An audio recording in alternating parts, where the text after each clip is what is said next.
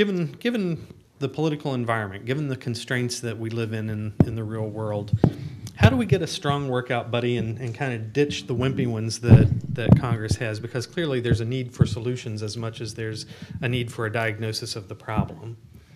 I mean, I think part of the problem is that members of Congress have an electoral incentive to wait until a crisis occurs to actually take action. Whether or not that action is actually effective is a separate matter. But to actually implement serious budget reform, members of Congress are going to wait until the last minute. So there has to be a change in the electoral picture where members of Congress feel that they have an incentive to create these rules. And in fact, they might actually have a political incentive to do so. Because if they put into effect a constitutional budget rule that constrains their spending 5 years, 10 years down the road, 5 years from now when they're running for re-election, they can say, look, this budget rule forces me to make these cuts. I don't want to make these cuts. I have no choice but to make these cuts. So it actually could be very shrewd politics to place a constitutional budget rule or a budget rule into the U.S. Constitution because it hamstrings members down the road so that they have plausible deniability. But what that requires is political courage now. So if a group of electorally secure members of Congress were to push for a spending limit or a plan that was enshrined in the Constitution that would require reforms to entitlements, that would force the hands of other members of Congress and help us get toward that fiscal discipline. Now, the details are going to matter here.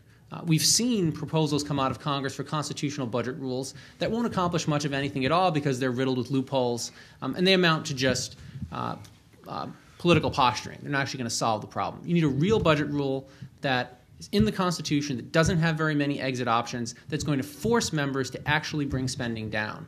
And building on the comments that were made earlier, part of that has to be entitlement spending. Nobody wants to touch entitlement spending, but that's really where the explosion in government spending is going to be occurring. I'd like to do a quick poll of the panel, starting with you, Dr. Myron. If you're king for the day and you can offer up a single best solution, what would be your first choice? Single best solution to our spending problem and debt problem. Enact a sequence of a series of changes in the entitlement programs, a sequence of changes in entitlement programs consisting of higher ages of eligibility, of greater copays and deductibles in Medicare and even Medicaid, in freezing the real level of benefits in Social Security, that these changes don't affect people who are currently retired. They don't affect people who are 5 or 10 years from retirement, but they start to affect people who are, say, 50 and younger, and gradually shrink the amount of entitlement spending to, and particularly the growth rate, to a small fraction of its current projections. Dr. Yandel, what would you add to that? And it is addition. I like Jeff's suggestions there. There's one thing that I would add. There's one thing that I would add in addition to what you're speaking of, and this would be procedural. To pass a statute that requires OMB annually in producing the budget for a particular year to list fiscal exposures, that is, the present value of every form of debt that the American people owe, clearly stated in clear, simple terms. We do not get that. We know that we are on the hook for deposits, for example, through the FDIC. We know we are on the hook for retirement funds and so forth, but by statute requiring that. And then to have something similar to the Office of Information and Regulatory Affairs in the White House that reviews fiscal activities as they are taking place within the context of the constraint that Jeff has spoken to write assurances that the constraint is being adhered to. Dr. Primo?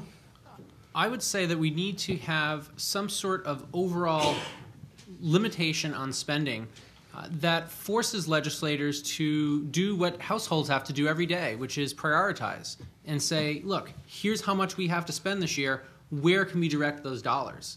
Because right now, the way budgets are made, despite the fact that we have these budget resolutions, is everybody sort of throws in what they want, and there's some grand agreement that's made, and that's the size of spending. But why not start with an overall size of spending that's limited, okay, so some sort of spending limit, and then force members of Congress to then say, okay, given this budget, where should we direct our funds? I think that would go a long way toward getting the kinds of reforms that we aren't seeing right now to entitlements. And I also would like to add that I agree with both of the other comments that were made. So, I mean, obviously, I agree with it's hard to be last and seem original, right? But I would add that actually I would get all these entitlement programs tested. So only actually the people who really need these programs actually get the benefit of them. I actually think that there's a lot of government spending today that are going to a lot of people who really should be affording them on their own. I would like us to move to a system where actually we're a society that actually takes care of people who really cannot take care of themselves, rather than actually do a crappy job at taking care of people who really can't take care of themselves, but because we're also taking care of everyone else. So. Thank you. And as much as I am enjoying asking the questions, I think we're moving in on the last part of the program, and we need to open the floor for your questions. So if you can just raise your hand, I'll be glad to call on you, and we'll proceed right along. Yes, ma'am. So I've read indications that U.S. debt is currently at a lower interest rate than it would generally be, about 1%, because dollars are the general reserve currency.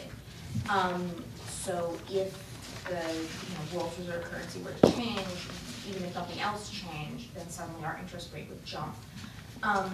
Is there, number one, is that true? And number two, are there any warning signs, or what would be warning signs, that other countries are going to start holding their reserves in things other than U.S. debt? Can you speak to that, Dr. Yandel? I'll speak to a piece of it, and I'm sure there are others that can most likely shed more light on the question than I might. But I think your summary is correct, which is to say we have extraordinarily low interest rates right now, partly because of the world being in a great recession and demand for lendable funds is very, very low. In addition to that, we have deflationary forces playing through the economy. Bank called me a day before yesterday and say, would you like to go into our savings account instead of with your checking account? And I said, tell me, what would I get paid? And they said 0.5%. So we have very unusually low interest rates. You're right. If we take the median family with 2 children in America in 2008, that family's earnings was $78,000. The amount of interest paid as a proportion of our budget in 2008 was 8.5%. For that family, that works out to $406 that this family is paying in interest with these extraordinary low interest rates. Now, we can do the arithmetic and say, okay, these interest rates are not going to stay at 0.5% for Yandel's savings account or 1% on government bonds. They're going to double. They're going to triple. And if the riskiness of our debt begins to be perceived as serious by lenders worldwide, they would go even higher. Go back to the everyman family, their taxes would jump up proportionately. Instead of paying $406 in interest, they'd be paying $800 or $1,000 in interest. And so it is a serious problem, but you're right. It's not serious right now because the interest rates are so low. Now, I haven't spoken to the reserve currency, and so someone else, Jeff, you might want to speak to that? Someone. I think that the currency that ends up being the reserve currency ends up that way because most of the world has the most confidence in that currency. So I would focus on where do people have confidence. I think sensibly people right now don't have a lot of confidence in any rich democracy, rich country, but the U.S. is still probably at the head of the pack, as Veronique was saying earlier. So I don't think we're going to lose that status in the near future, and that's a large part of why our interest rates are low, because there's still relative confidence in U.S. Treasury bills compared to, obviously, Greek Treasury bills or even French Treasury bills. So I don't expect it to change soon, but it's certainly possible. I mean, these countries need to make adjustments, and depending on which ones do it faster or better, there could be some change in that status. Anything else to add? I mean, no. Next question, please. Yes, sir. The Chinese have been very outspoken about the U.S. Getting their financial system in order, and they proposed something like a new world currency move away from the dollar into something similar to the euro. Do you think that's something that's going to be taken seriously in the next few years if the U.S. does not get out of debt? Dr. DeRugi, would you like to speak to that? I mean, I cannot imagine that the U.S. would ever give up its independence and having its own currency. So I really don't think. I mean, like, look at the Europeans; they're even questioning, right, the euros.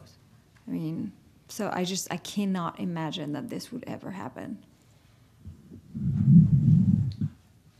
I would point out that Chinese voice matters a lot, maybe not leading to the conclusion that's suggested in your question. There is a reserve currency that is out there now. It's called special drawing rights. It's a part of the International Monetary Fund operation, and so there is a mechanism out there, not to suggest that it's going to replace the dollar. I would never bet that it would, because that's a free market choice too. But the Chinese discipline on our behavior showed up when the Congress nationalized Ginnie Mae and Freddie Mac. And that came partly with influence from China because they were holding a lot of those bonds. And they're going to say, you've got to do something. So we're feeling that pressure is the point. Other questions? Yes, sir. By Paul Krugman on all the acolytes of stimulus, which is that the Keynesian model that they love so much says there are two ways to stimulate. One is to increase spending, and the second is to cut taxes. Almost all the advocates of stimulus are in love with spending, basically because they like the spending anyway. The spending is basically redistribution to interest groups that they favor, the Green Lobby, the teachers' unions, on and on and on. Okay? But as we discussed earlier, it's hard to convince yourself that just building bridges to nowhere can possibly be good for the economy. If the government has good projects that it is not yet doing, if it really needed a bigger interstate highway system, then of course we should raise the appropriate taxes and build more interstate highways. But if you look at what transportation dollars are actually spent on, a ton of it is renovating highways 2 years after they were just renovated. A ton of it is beautification projects that are doing nothing for productivity, that are just somebody's pet idea. That has got to be bad for the economy. It's wasting resources. Tax cuts, okay, in the Keynesian model are just as valuable a tool for stimulating the economy, and tax cuts, if you never heard of John Maynard Keynes, also are likely to stimulate the economy because they improve incentives. They mean that people keep more of the return from their savings, they keep more of the return from their effort in the labor market, and that encourages people to work harder, save more, do all the things that make the economy productive. So a way to sort of not even have to argue about the Keynesian models to say, we're going to do it via tax cuts, not via spending increases. Of course, what's likely to happen is just the opposite. We're going to let the Bush tax cut expire. That's a big tax increase. That's exactly the wrong thing for the economy. I think Dr. Primo also wanted to jump in on this question. Go ahead. If you want to follow first, go ahead. Go right ahead. No, I mean, okay. Ladies no, first. the answer is no.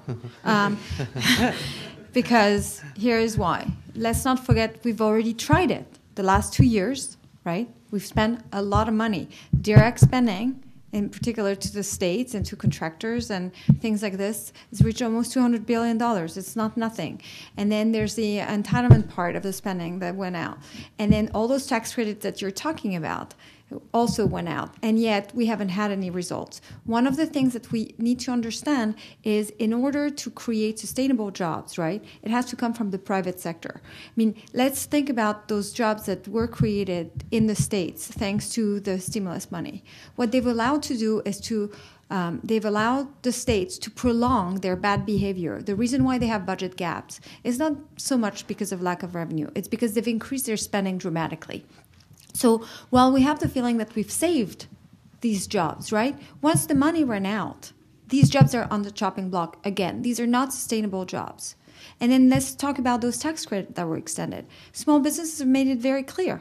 They don't care about tax credit because if they don't make a profit, if they don't have a revenue to use it against, those tax credits are completely useless. And finally, the most important, it's not that there isn't capital in the economy. In fact, according to the Federal Reserve, there's $1.8 trillion they're sitting on the sidelines. And the reason is very clear and expressed very clearly. The reason why small businesses and families and individuals are not using this money, it's because of the uncertainty injected by government intervention.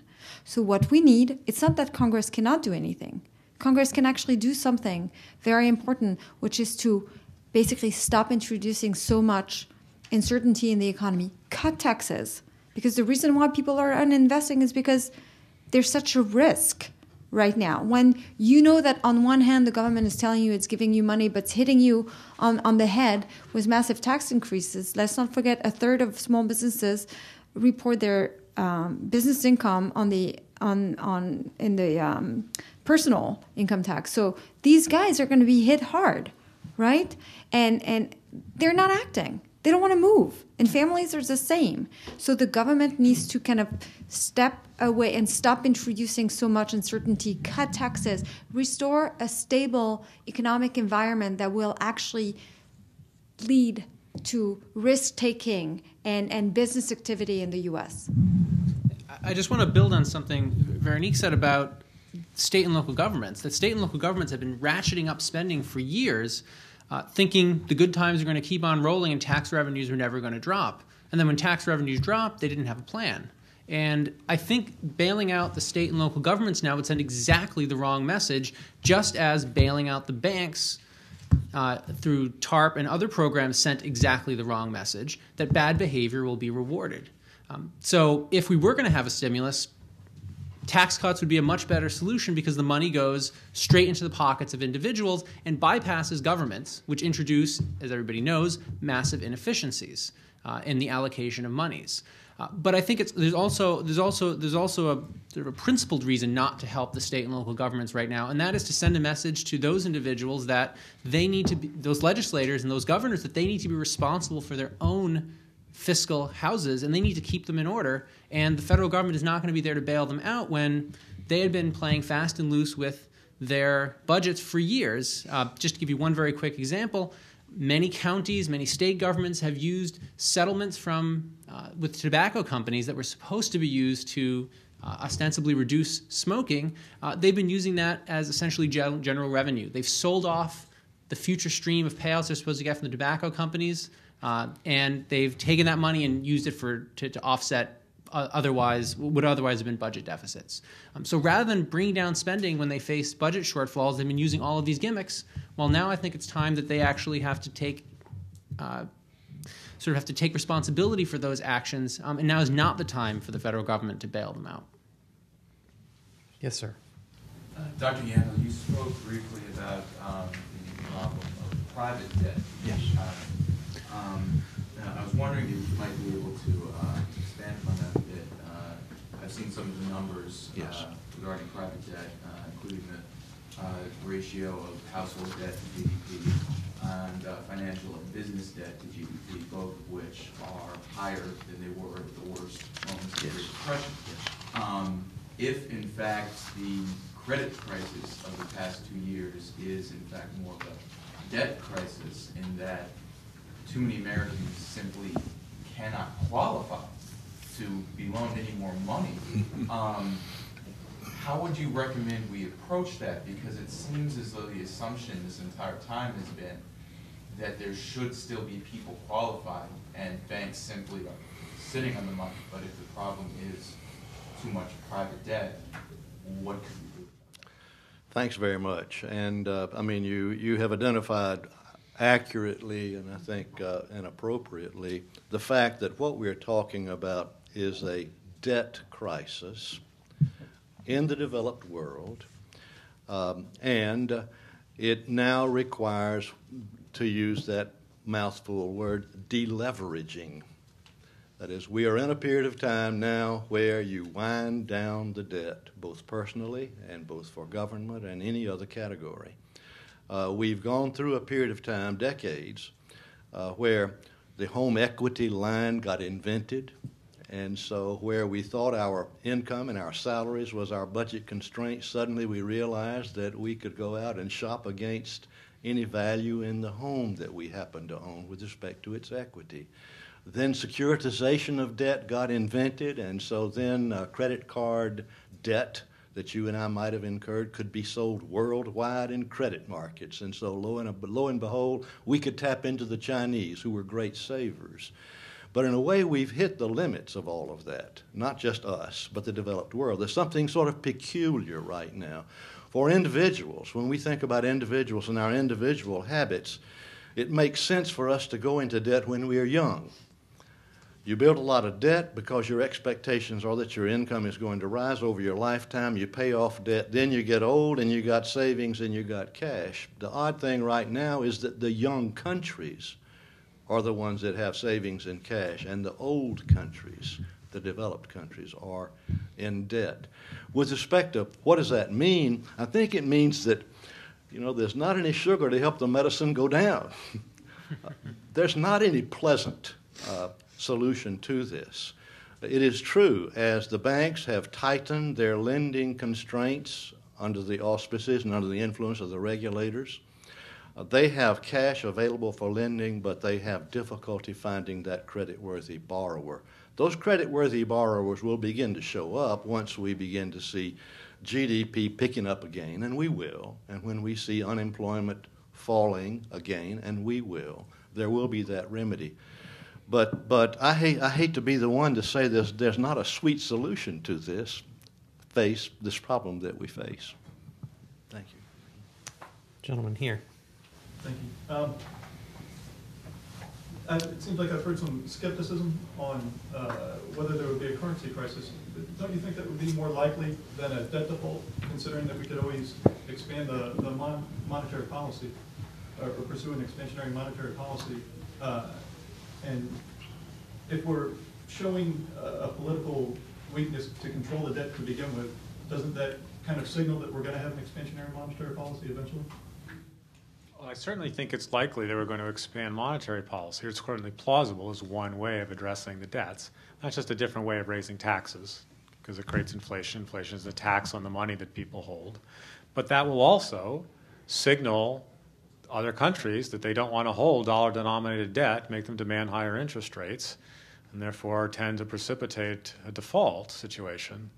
So, I mean, the things, those two kinds of crises are so intimately intertwined. The U.S., as long as it lets the dollar float, is not going to have a classic currency crisis where we just run out of foreign reserves of foreign currency.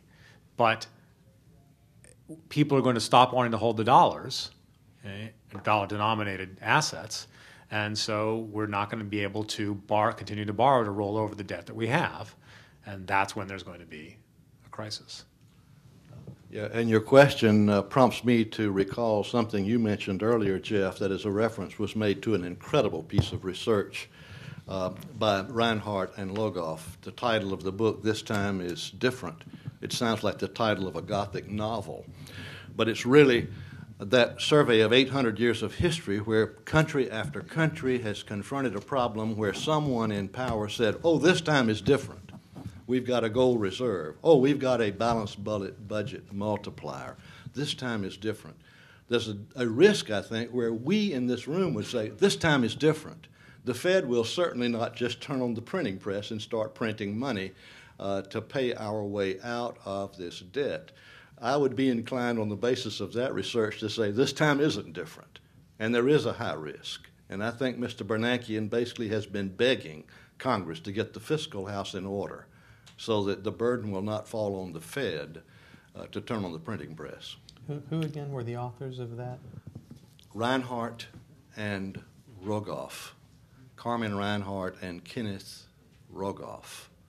This time is different. Princeton Press, 2010. And we are rapidly winding down, so we have time for just one more. So the gentleman right here in the nice blue shirt. Sure. Thank you. I heard from the panel that it's a great idea to cut back on spending, especially in the social programs on a macroeconomic scale. How is one to understand how that would affect the individual, particularly if they're on the end of 99 weeks of unemployment, where the prospect of cutting social spending seems against their self-interest? Dr. Primo? I think part of this is that if we start dealing with the problem today, we can make cuts gradually. So I don't think, I don't want to speak for anybody else on the panel, but we don't want to say tomorrow, okay, we're going to eliminate Medicare, right? That's not something that A, would ever happen, but B, not something that makes sense. You need to have a transition.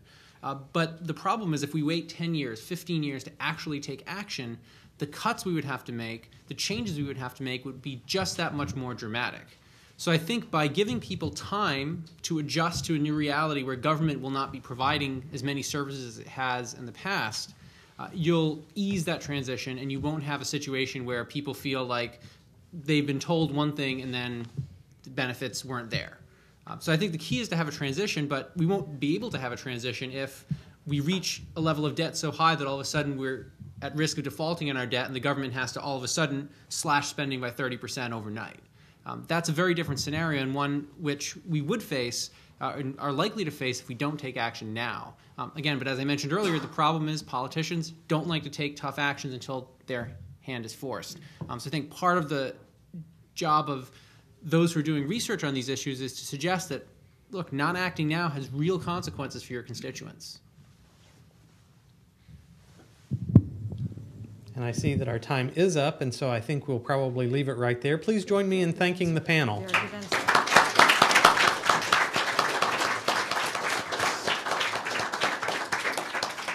And thank you so much for joining us today.